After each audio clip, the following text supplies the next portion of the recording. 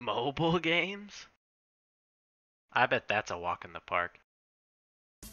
Let's make a balloon pop game. First, let's add a background. A nice blue will do.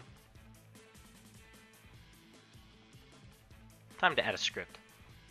Call it Destroy Balloons. Open it up. Add a magic function when I click down. Destroy the object. Now I need something to destroy. Let's add a cube.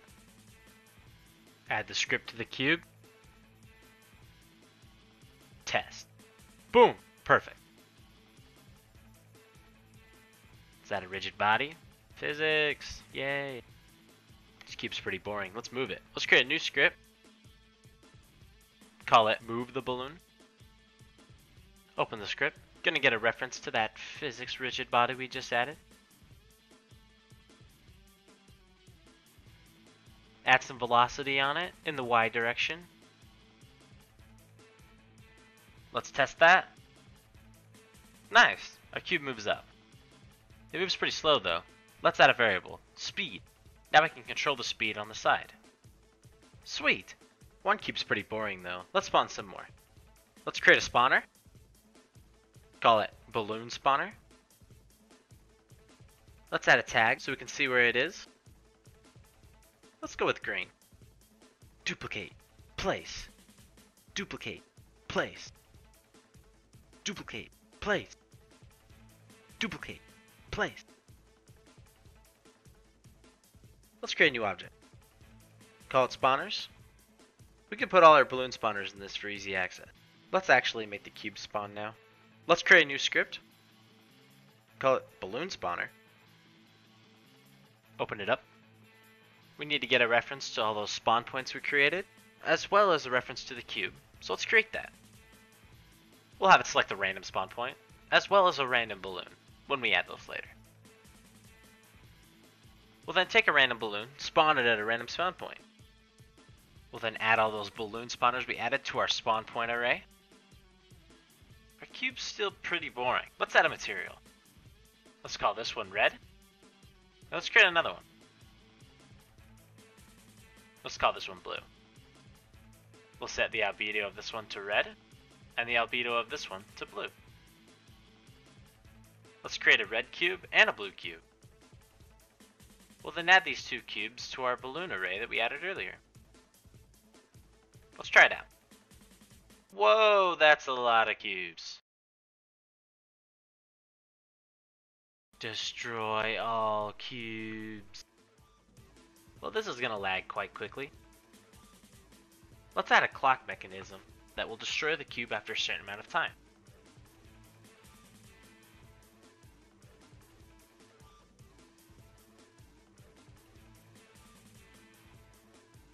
Now, after X time, the cubes will blow up, just like when you click them.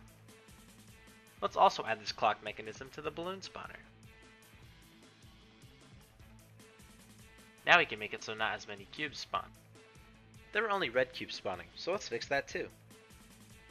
Let's add more cubes. Yellow and green.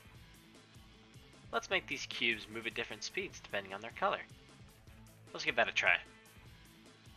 Alright, I like lots of cubes. Whoa, there we go.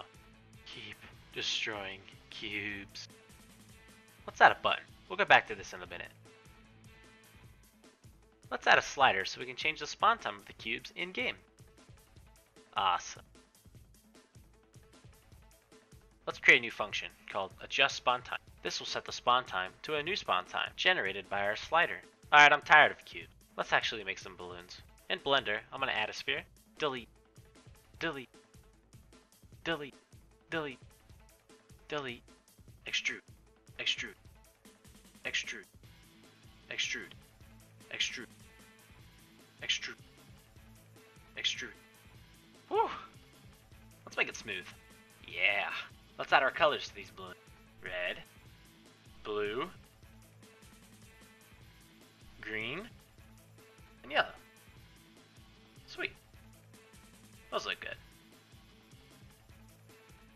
Let's replace our cubes with our new balloons in the array. Let's see these balloons in action.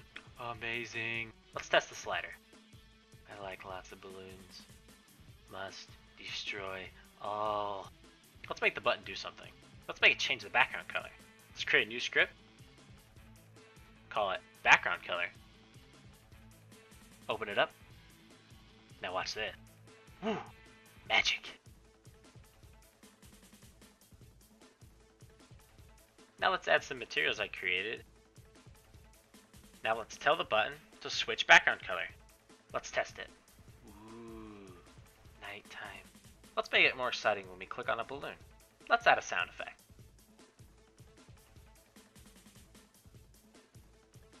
Now when you click on a balloon, it will call the function playSound, which makes a pop sound.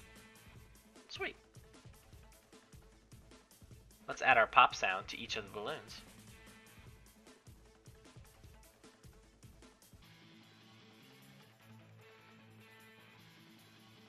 Let's hear it. Squeaky. Let's see this with a lot of balloons. Can't resist the squeakiness. Let's make an effect when the balloons pop. Let's set it to blue and red. That looks about right. When I'm happy with it, I'm going to duplicate it.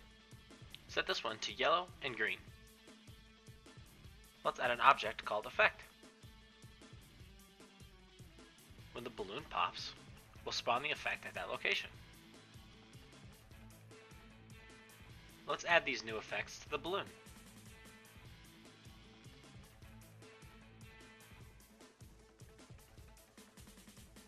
Let's see it in action.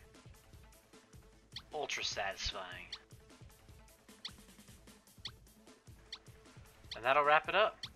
A full finished balloon pop game. Now if you excuse me, I'm gonna pop some. So many.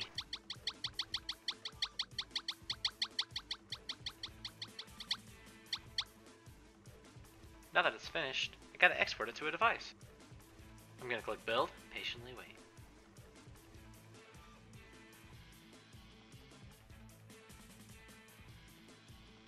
20 minutes later. Gonna drag it to my device and install. And voila! A working balloon pop game at the touch of my fingertips. Well, I hope my 2-year-old niece likes it.